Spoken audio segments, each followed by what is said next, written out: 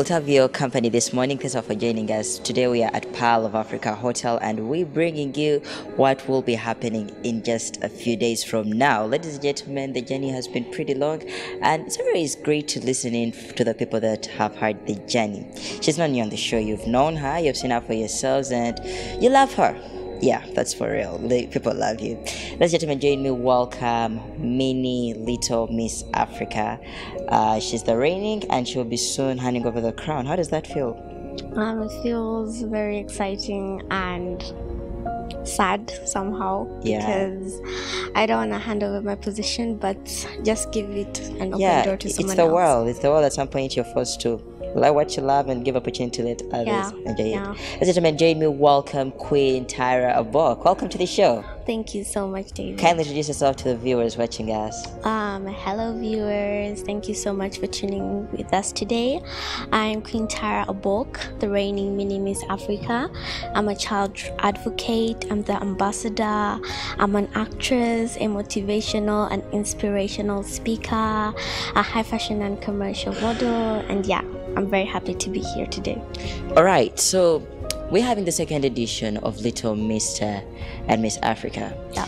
And you happen to be the queen that was you're crowned about a few years ago as the last year as the mini Little Miss Africa. How was the feeling? Let's start from there. First of all, I'll start from the very beginning, how I got there. All right. How I got to Little Miss Africa was a very interesting journey.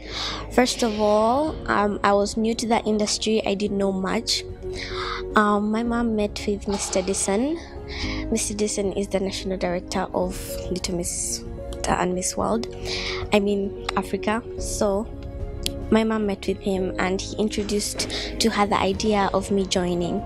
My mom told me about it. I was very open to the idea and I accepted immediately. Okay. That is how I got registered for it.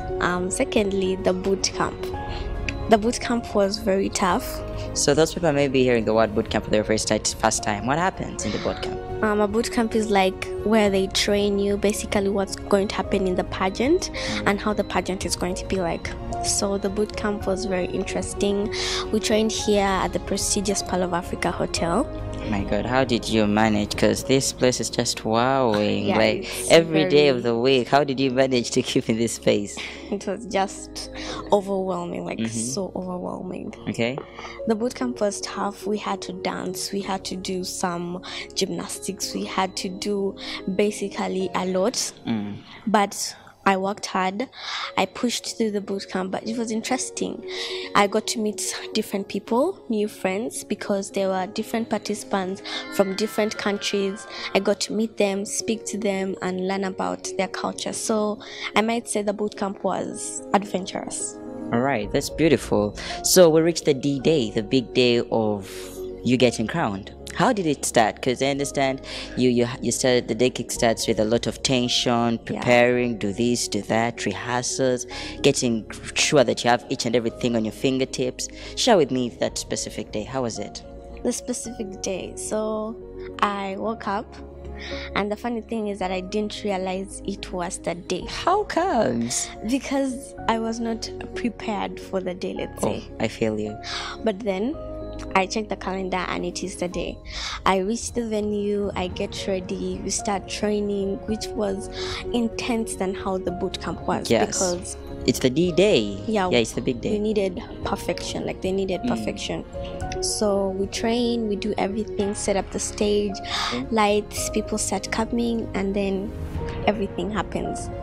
So I was the host of the event, but trust me, I've been on a couple of events, but that one, it seemed so exotic. It wasn't Ugandan. It didn't look Ugandan. It was like international. I know, right? Yeah. And now, me being the host, I happen to be not in the bracket. So the contestants who are the best Christian why people were there.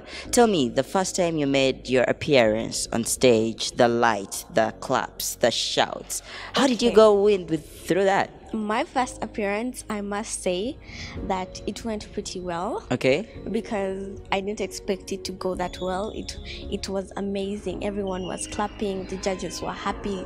I was confident. So basically, I was just not tension, not like suspenseful about my first appearance. So All it right. was perfect. So, what was your favorite scene of the entire show? Because I understand there is always that one you have on your memory, the vivid one. What was it? The time I was being crowned, when they said my name as the queen. Okay. How everyone jumped on the stage to hug me, the stage lights, the claps, the congratulations. That glitz and glam. Exactly. I feel you. I get Yeah. you. So, you were crowned that night, and boom, you're taking on not only a title, but with it comes with responsibility. Yeah.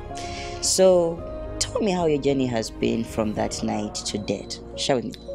Okay, first of all, my journey as the mini Miss Africa has been interesting.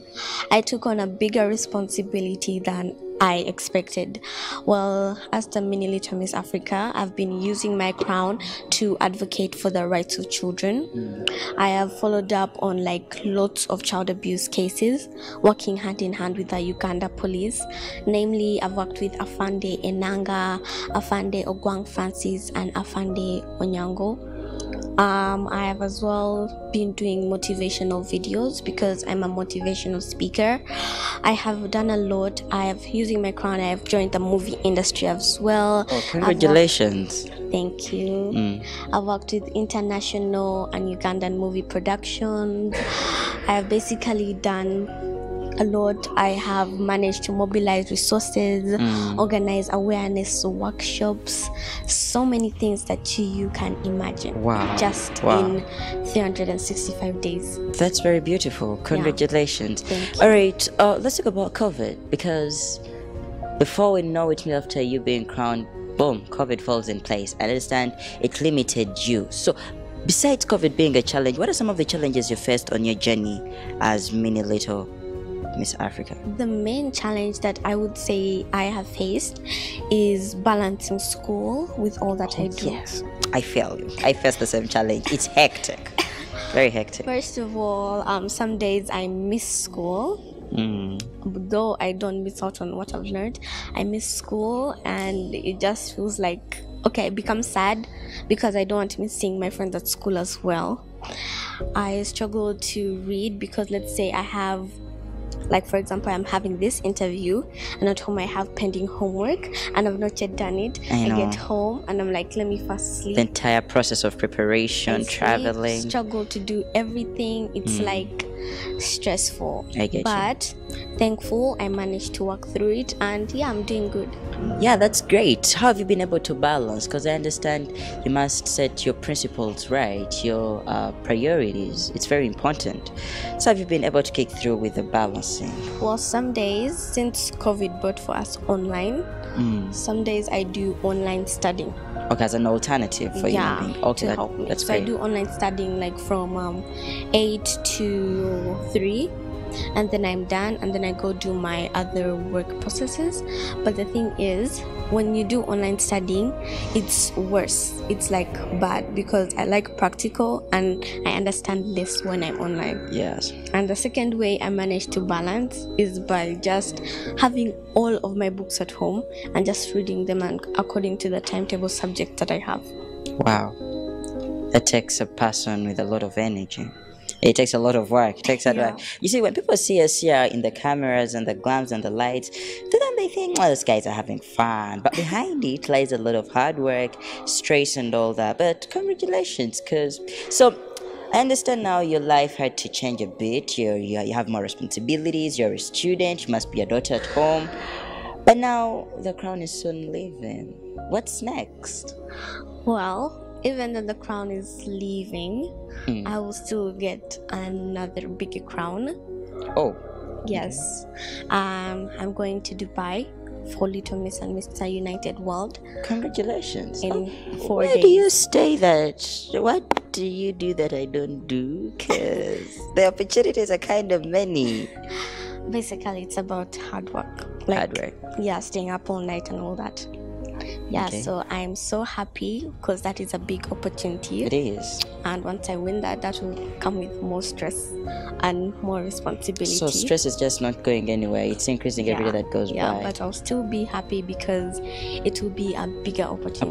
Opportunity, and it comes a lot of other advances to Yeah. yourself. All right, so let's talk about what's happening this year. You know, we've talked about what happened before, currently, and now, ladies and gentlemen, this year on the 15th of April, all roads will be leading to the prestigious Pearl of Africa Hotel. Did you hear me? 15th April, all roads will be here at the prestigious Pearl of Africa Hotel, as Uganda once again will be hosting the Little Mr. and Miss Africa grand finale.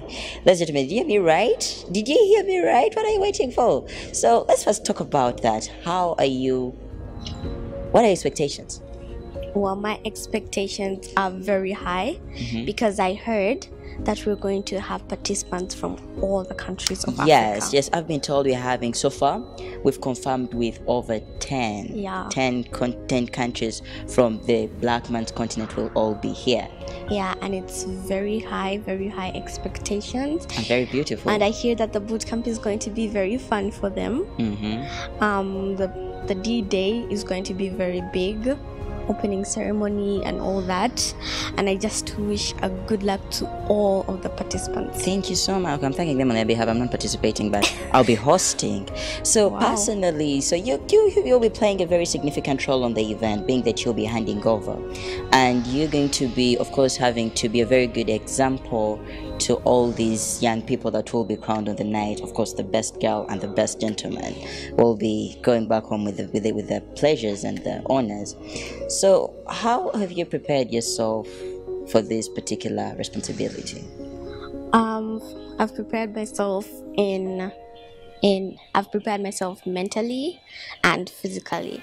I know that the crown is leaving, but it doesn't mean that I'm going to lose my title. I'll just be giving an opportunity to someone else, and maybe I'll be that person's mentor. The next mini Little Miss Africa, I may be her mentor, teaching her like the right Yes. path to go. Guiding her so throughout. it's basically like I'm becoming an elder to someone than a person being an elder to me. So it's more of responsibility still. Yeah, Wow. I like. What do you want to be when you grow up? a doctor. You want to be a doctor? You're already taking on a path in the art world. Where does the passion come from? My dad. Oh, he's a doctor. Good for you. Good for you. So we've heard about that. I'll be hosting the event once again, and when I get the mic. So let's talk about. So I hosted the previous edition. Tell me, how did you feel me being the host? Well, you were very, very, very, very extremely hyper. All right, Like that's why I think everyone went back home when they had cough because they were laughing so much. because of me. Yes. Oh my goodness. Yes. So actually, I previously I wasn't much into events. I was so much on TV until someone gave me an idea. But I bet you can make a good MC. Yeah. And I thank the entire team and management of Little Mr. and Miss Africa because they trusted me. I didn't have that good experience. Sometimes I had to go back and I'm like, what am I missing? What have I said? Have I missed a word? But they trusted me. And guess what? Also this year, I'll be owning the mic on the day. You know what I Wow, mean? I'll be hosting. congratulations. So that makes the event better. I'll be hosting the event. So, ladies and gentlemen, we're just inviting you to come and join us. Come, invite a friend to invite a friend. We are happening 15th April. Mark the date. We're going to be sharing with you some of the price. We'll be sharing with you how you'll be getting a part of the event. But we'll be having over 10 countries and more. We'll all be here at the Pearl of Africa Hotel. Ladies and gentlemen, let's return shortly. I'm David.